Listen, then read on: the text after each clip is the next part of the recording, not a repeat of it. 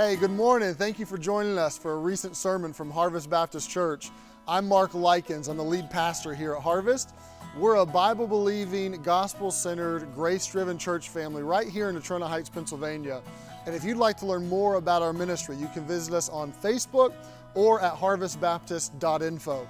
Now, I hope you enjoyed today's sermon. It's my prayer that this will encourage and equip you in your relationship with God. Amen. Our life is hid with Christ in God. Take your Bibles and let's look at Psalm 73.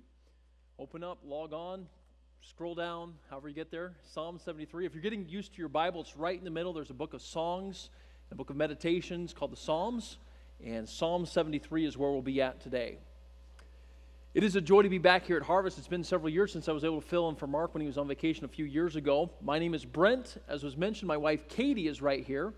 And we have 6 children. I want to introduce them to you today. They are back at our home in Indiana, Illinois area, and ages 12 down to 1.5. Emily, Abby, David, Lindsay, Amanda, and Joel. Did they get them all right? Okay, I did get them all.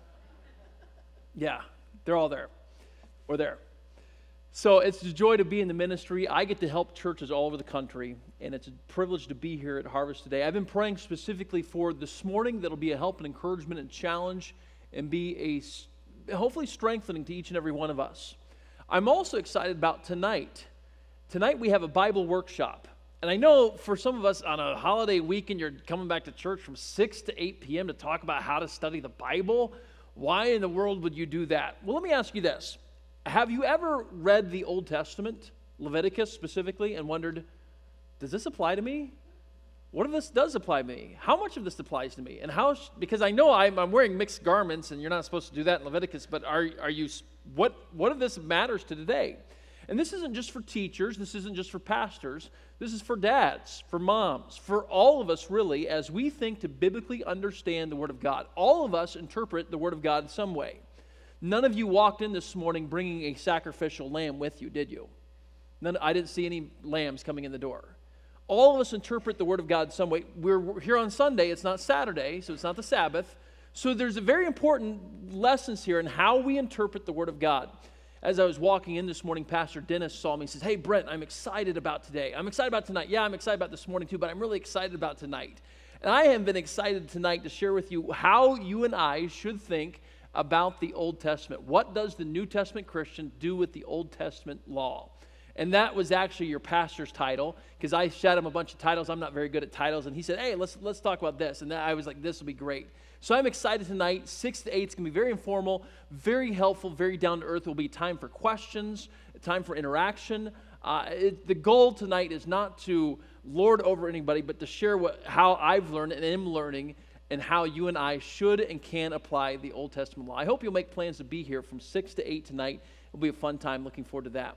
Here we are in Psalm 73. Psalm 73. It's a psalm of Asaph, and you'll see that title in your Bible right there. Those titles above each of the psalms are actually inspired. They're preserved for us, and they've been with those psalms since they were given. Asaph was a unique character, and he wrote several psalms right in this section in the 70s of your Bible.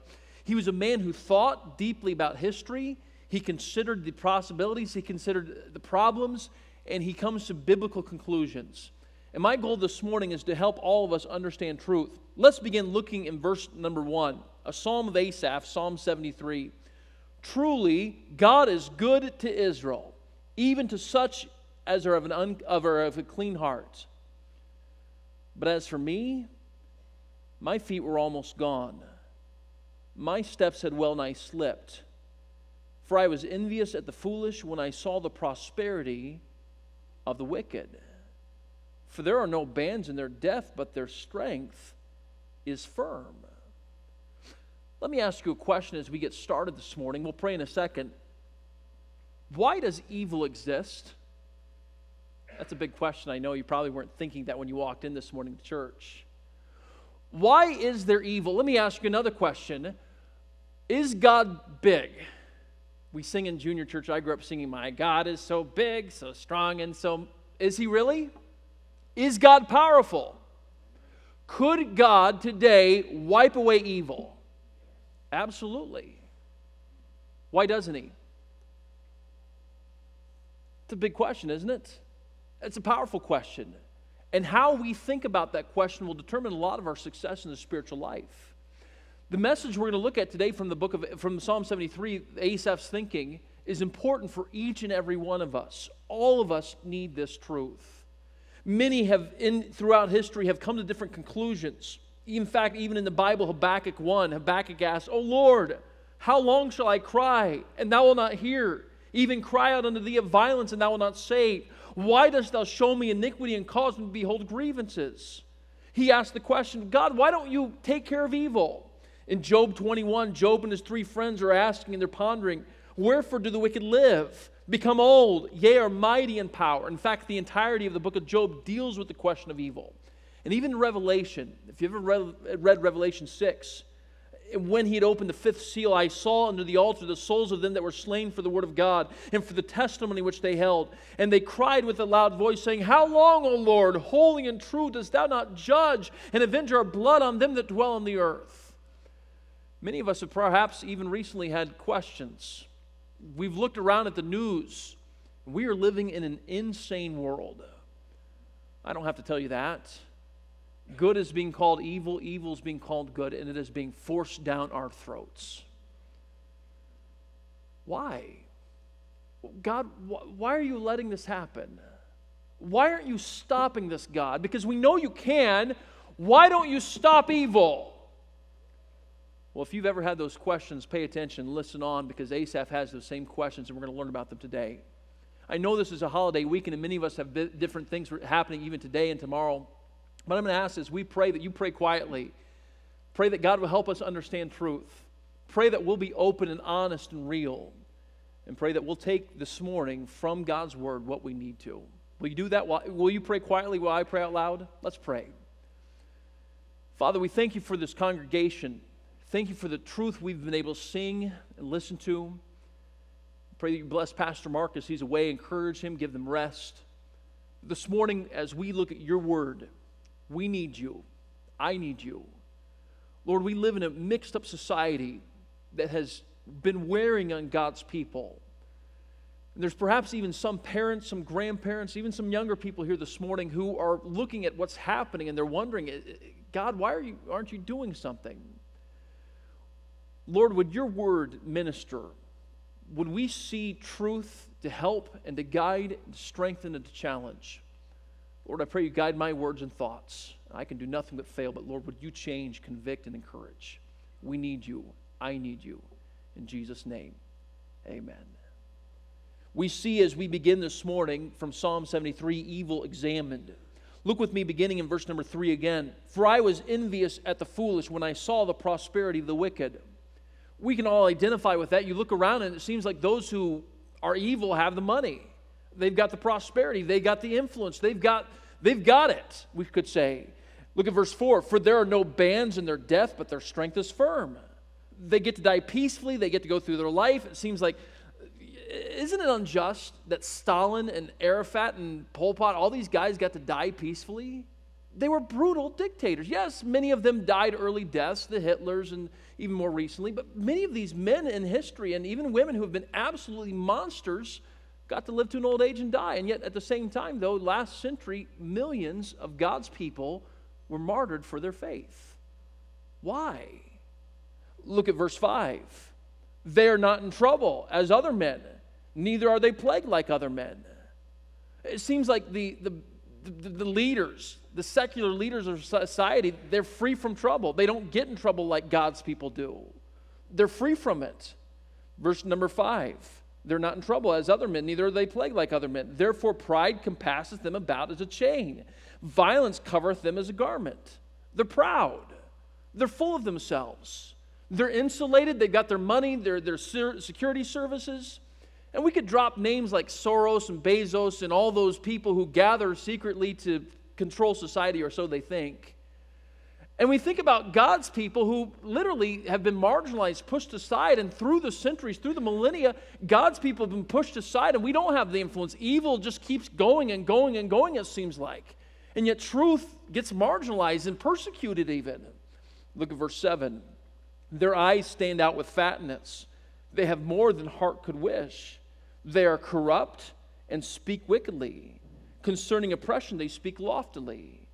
They set their mouth against the heavens. Their tongue walketh through the earth. They're proud. They're self-sufficient, it says. They're blasphemous.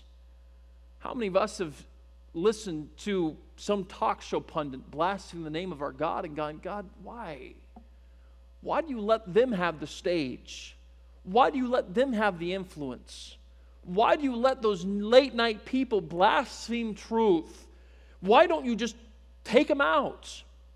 I'm not God, and it's very obvious I'm not. None of you are either. But if I were, have you ever thought that way?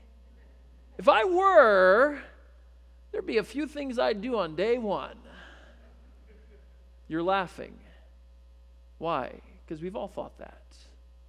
Wouldn't it be great to get rid of, you name the ideology? Wouldn't it be great to end immediately the persecution, the trafficking, the abortion, the filth, the garbage that so plagues our society and our world?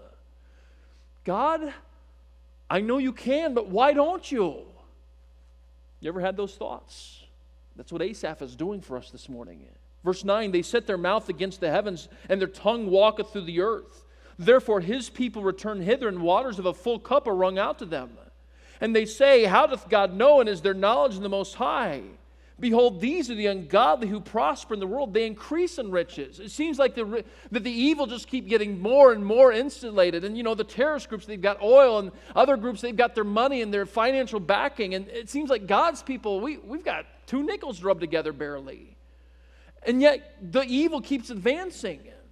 Asaph then examines what evil does to God's people, the effects on the righteous. God's people endure calamity. Verse 10, therefore his people return hither, and waters of a full cup are wrung out to them. They've got their plate full. They've got a full cup. Man, it's just heavy right now. And no doubt many of us have turned on a news app, or we've turned on Fox or CNN or something. We've seen what's happening, and we've been like, whoa, this is horrible. You're not alone. Look what it says there, verse number 13. Asaph says, verily I have cleansed my heart in vain, and washed my hands in innocency. For all the day long have I been plagued and chastened every morning. He talks about his internal soul, how it's been noisy, it's been disturbed, it's been difficult. And many of us perhaps could say the same thing. We've gone through life, we've endured things, we've seen things, we've thought about things, and we've even put that under our saddle for a little bit and thought on it, so to speak. We're like, wow, God, why do you let those people run our country? Why do you let this ideology push us and move us? God, why don't you stop this? Notice what it says there in verse number 15. If I say I will speak thus, behold, I should offend against the generation of thy children. Let me just be honest. You saw my 6 kids here just a few seconds ago. How many dads or granddads or even moms or grandmothers here have ever had a question internally that you didn't want to share out loud because you were afraid about it may trouble a younger generation? Has anybody had one like that? I have. Yeah, our kids go to Kid City or junior church and they sing, God is so good. And that's true, because he is good. But we're thinking to ourselves, God, are you really? I know you are good. And we would never say it out loud, especially not in church on Sunday morning. We sing God is good. Yes, God is good. Yeah. But inside, internally, when no one's looking, and even maybe questions we don't even share with our spouse. But inside, internally, perhaps today, some of us are, I don't know. That's bad. And perhaps some of you right now even have questions internally that you are not even sharing with your spouse, definitely not with this younger generation, because you don't want to offend them. You don't want to cause them to stumble. And we internalize things and we think to ourselves, is God good? God, why don't you get rid of this evil? God, are you powerful enough to do that? Are you even there? Are you real? I'm being very open, very honest this morning, and I've talked with and sensed and counseled many of God's people who have questioned God because of the question of evil. In theological terms, it's called theodicy. What does God do with evil? Is he going to do anything? Can he do anything with evil? These are deep questions. Asaph 3,000 years ago is pondering these things, and they're preserved and written for us, for our help, for our learning. So we've seen evil examined, we've seen the evil's effects, but now let's see evil answered. Look at verse 17 here. Look what Asaph says. Until I went into the sanctuary of God, then understood I their end. Until I went into the sanctuary of God, then understood I their end. I've got a theological truth I want to share with you, and I want you to get this. It may not fit logically with a lot of people, but for Christians, it's what works. It's the only thing that works. God doesn't answer the question of evil throughout Scripture. Job, did he get his questions answered? You think about the book of Job. Job's like, God, what are you doing? And what does God do to Job? Where were you when I formed the earth? Where were you when I created the beast? Where were you when I flung out the heavens? And what does Job say? Yeah, I repent. Right? Habakkuk, we read a few verses from a few minutes ago. Habakkuk is this great question, Lord, why aren't you doing this? And what does he come to? I'm going to be quiet. God's on the throne. I'm going to keep my mouth shut. I'm going to let him do his job because he's God. Even in Revelation, yes, we see that God wins, but not on the timetable that God's people want him to win at. God does working in ways we don't see. And the only sanity for this insane world is if you and I walk with God. Asaph came to this realization. Asaph said, I've been looking at it all wrong. I've been looking at this news media, and I've been looking at this, and I've been watching this, and I've been looking at this, and this, and this, and I've been examining the evil. It just doesn't make sense. Hold on. It doesn't make sense. It won't make sense for God's people. What we have to do on a regular basis, every day, day by day, is walk with him. That is the only sanity we have in this insane world. To the unsaved, that's like an ostrich sticking their head in the sand. It doesn't make sense. But for those of us who have God within, that is our way of escape through this world. It doesn't make sense. This world is crazy. And if we try to meditate on what this world is doing, it's going to drive us mad. Look what Asaph says here in verse 17. Until I went into the sanctuary of God, then understood I their end. He says, number one, their end is short. Verse 18, surely thou didst set them in slippery places. Thou cast them down into destruction. How are they brought into desolation as in a moment? They are utterly consumed with terrors. As a dream when one awakeneth, so, O Lord, when thou awakenest, thou shalt despise their image. Asaph says, hey, they're not around forever. Yes, they have power now. Yes, they have influence now. Yes, they are able to afflict God's people now. But one day, they die. And that's it. Yeah, somebody else comes to take their place, but what happens to that person? It's horrible. It's horrible. We don't rejoice in that. But they rejected Christ. They rejected truth. They rejected God. And that's what they get. But for you and I, God's people, if you're here today and you're a born-again child of God, you've placed your faith and trust in Christ, what happens after we die? The best is yet to come. Absolutely. Thank you for that. The best is yet to come. You know, we can get afflicted, we can get tormented, we get pushed aside, marginalized. They could even kill us. But after they kill the body, according to Luke chapter 12, they run out of ideas. They're done. They can't do anything worse. And you're like, well, Brent, that's a pretty big idea. I kind of like my body. I do too. But if you're a born-again child of God, is this really our life? Is this it? No, we are strangers and pilgrims. We're passing through. This is just temporary, friend. And so if they kill us here, okay, fine with me. They run out of ideas. They're done. God has us. As we'll see, God gives us truth that we can live by. The evil goes away. The evil passes by. The evil's not forever. Look at verse number 21. We see Asaph's regret, Asaph's realization, Asaph's repentance of what he did. Thus my heart was grieved, verse 21. And I was pricked in my reins. So foolish was I, and ignorant. I was as a beast before thee. Nevertheless, I am continually with thee. And then he gives us three truths I want us to see this morning as we finish up here. Three truths that will help us. Truth number one, verse 23, the middle part of verse 23. Thou hast holden me by my right hand. Number one, truth number one, God protects me. God protects me. We've talked about it already, but in this midst of this wicked world, God is there with us. That's Sounds like a Sunday school truth that we learned as little kids, but it's still truth we need for today. Absolutely. Hebrews 13:5. We don't have to live covetous. We don't have to live like the Gentiles, because he has said, I will never leave thee nor forsake thee. And so that we can boldly say, he's my helper. I won't fear what man will do unto me.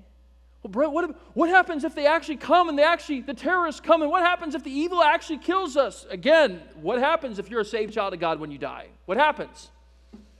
Go home. Better yet, wouldn't have to vote in this midterm election. Yes. Hallelujah.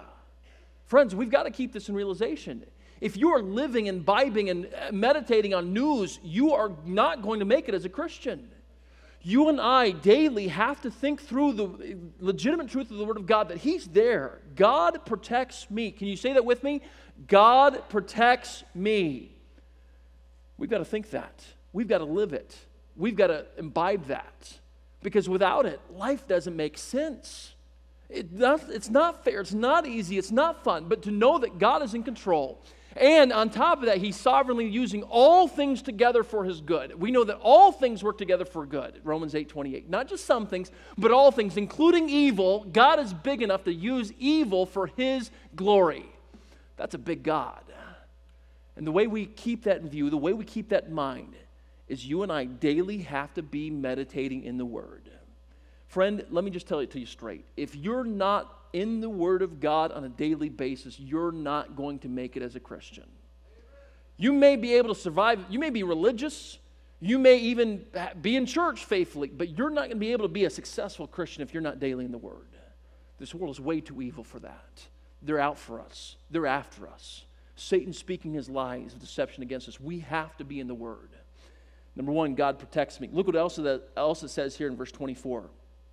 It's great truth. Thou shalt guide me with thy counsel. Truth number two, God leads me. Can you say it with me? God leads me. You know that God has a plan for every one of our lives? Some Christians teach and say, well, God has a generic will for all of us as Christianity. You kind of become a Christian, you lose your will. No. God has actually created each one of us unique, different, with specific desires and drives. Thank you. I appreciate that. At least one of them is with me today. God's created you. And if you're an 18-year-old, 17-year-old, God has a plan for your life. I used to think when I was in Bible college at 19, 20 that, well, you know, when I turn like the ripe old age of 25, then I'll have God's plan for my life figured out. You know, I've come to realize that God's plan is always trusting. At age 75, Abraham left Ur not knowing where he was going. 75-year-olds, you ready to leave your home, not even know where you're going? What does that mean, though? God has a plan for me. In Psalm 16:11, one of my life verses, I guess you could say, David says, thou wilt show me the path of life. God will show you the path of life. And Romans 12:2 says, as we get out of the world and into the Word, as we're transformed, he will show us what is that good and acceptable and perfect will of God. Perhaps there's some young people here this morning, and you're kind of wondering, I don't know. Hey, good news. Yes, the world's evil, but God has promised to lead you and guide you and protect you along the way. He's got a plan for you and I, and that's not just for young people going into college. That's for all of us. He will guide us. That's exciting. We live in a day and age when there's a lot of young people who are committing suicide at an alarming rate because they don't have purpose. They don't know what gender they are. They don't know what purpose they have. And it's sad. It's heartbreaking. Hey, I got good news. God knows you, loves you, and has purpose for you. He's going to guide you. That's truth to live by right there. Look what else it says here in Psalm 73. So number one, God's going to protect me. He's going to lead me. Thirdly, verse number 24, thou shalt guide me with thy counsel, and afterward receive me to glory. God keeps me. That's better than Allstate's good hands. Jesus says, you're in my hands in John 10:29. God the Father says, you're in my hands in John 10:29 and 30. And the Holy Spirit is within. That's assurance. That's security. That's truth we can live by. Friend, I know these are simple truths. You're not learning anything new today. But as we look at this crazy, mixed up world, we've got to come back to simple truth. God protects. God leads. God keeps. He keeps me all the way through to the end. It's not me keeping myself, it's Him keeping me. Wow. That's a bedrock of truth. And yes, the world will look at us, what we're doing today, and say, oh, you're just Christians putting your head in the sand. You're just kind of believing this lie. It's this opiate of the people, as Marx used to say. It's just this nice little thought process that you go through that kind of, well, that's just nice little thinking. No. This is truth. And for the world, they can't understand that, but Christ is within. Holy Spirit is within, and He's helping, He's guiding, He's assuring, He's convicting. And what does He use? He doesn't just speak to us audibly. He uses the Word of God. And the Word of God is what we need. Asaph had it all wrong. He was looking at the evil. Oh, man, this is bad, and this is bad, and this is bad. God, why don't you do something? God, arise, do something. Oh, wait a minute. He will. I've read the back of the book. He wins. But what about right now? He's given us truth to live by. Dear friend, if you're not living in truth on a daily basis, let me say it again. You're not going to make it. This life's not going to make sense. It's not going to be fun. It's not going to be easy. It is fun. It's a blast to serve God, but it may not be easy. But it will be worth it all when we see Jesus. Look with me in verse 25. I know many of you have phones or you have a Bible. I'm reading from the King James. Can we read together as a congregation? Let's read it out nice and loud. Verse 25, follow along with me. Read it out with me. Whom have I in heaven but Thee? And there is none upon earth that I desire beside Thee. My flesh and my heart faileth, but God is the strength of my heart and my portion forever. For lo, they that are far from Thee shall perish. Thou hast destroyed all them that go a-whoring from Thee. But it is good for me to draw near to God. I have put my trust in the Lord God, that I may declare all Thy works. Do you see the difference between verses 1 through 9 and verse number 28? Verses 1 through 9, Asaph, oh man, I know God's good, but as for me, I'm about done. I'm struggling. I don't know if I can keep going. Verse number 28. It is good for me to draw near to God. I have put my trust in the Lord God, that I may declare all Thy works. Where do you want to live? In verses 1 through 10 or verse 28? As a dad, as a grandfather, as a grandmother, as a grandparent, where do you want to live? Where do you want to show your generation, the next generation? Where do you want to live? Verse 28. So how do we do that? By thinking positive thoughts and get rid of those negative friends? No. By putting our trust in the Lord God. By meditating on the Word of God, by imbibing truth. And yes, this world is crazy, absolutely crazy. We've called evil good and good evil, and we've elected evil. But hey, God's still on His throne. And it's not just that He's an aloof, impersonal God who doesn't have a plan for us. No. He protects us. He leads us. He keeps us all the way till the end. That's truth to live by. Perhaps today there's some Christians here, you've been perturbed, upset, and you haven't even shared it with your spouse. You've come to church today and it's heavy. Turn on the news. Oh man, it's heavy. And oftentimes God's people, we escape. We escape to video games, we escape to sports, we escape to work because we don't want to think about this. Friend, we don't have to escape. We can do business with truth. We can walk with God. We can enjoy Him, walk with Him in the midst of absolute insane evil. Perhaps today God spoke, God challenged, God ministered to you. But perhaps you're here and you've never placed your faith and trust in Christ. You're here and I'm glad you are. You're somewhat religious because you're here on a Sunday morning. I appreciate that, but it's not about religion. It's not about being a Baptist. It's not about being any denomination. To get to heaven, there's one thing we got to get rid of, our sin. Different churches will tell you, well, do this, be this, do this, look like this, and you'll get rid of your sin. Doesn't work. Nothing can. Nothing ever will. Never ever has. Church will say, get baptized, be good, catechized, compromised, whatever ism you want to put on there, still won't work. What we need is a Savior. Christ died for our sin. Not a new thought. Perhaps you've seen movies, pictures about that. But here's the great news. You can't do it. He can. He loves you, wants to save you. And what you must do and I must do, the Bible calls it repentance. What does that mean? Reject everything that's keeping us from Christ. It's not my religion. It's not my church membership. It's not my good works. It's not anything like that. I reject all of that. And faith. I place my faith, my trust, my dependence completely solely on the person and work of Jesus Christ. He died, was buried, rose again for my sin. I'm trusting Him and Him alone for my salvation. If you've never done that, good news. This morning, God's talking to you. There's a purpose for your being here. It's that. God loves you, wants to save you. And if you'll reject you and trust Him, you can have eternal life. Hallelujah. What a Savior. For believers here this morning, it's not getting any better. Sorry, it's not. But hey, God's truth is still there. God hasn't changed. And the only sanity we have is knowing and walking daily with Him. Are you? Hey, this is Pastor Mark again, and I wanted to take a moment and just say thank you for tuning in to today's message. I hope that the message both challenged and encouraged you from the Word of God. Maybe you're listening for the first time. I want you to know that we believe the most important decision you'll ever make is the decision to know Jesus in a personal, intimate way. To find out more about that, you can visit harvestbaptist.info/gospel.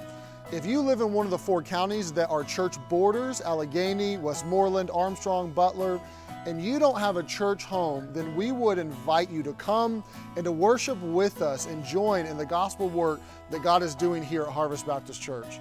Maybe you're a regular listener and God's laying it on your heart to support the ministry and the outreach of Harvest. Your gift would help us reach more people more effectively with the gospel message. If you'd like to partner with us for ministry in Western Pennsylvania and around the world, you can visit harvestbaptist.info/give. Again, thank you for listening, and we'll see you next time.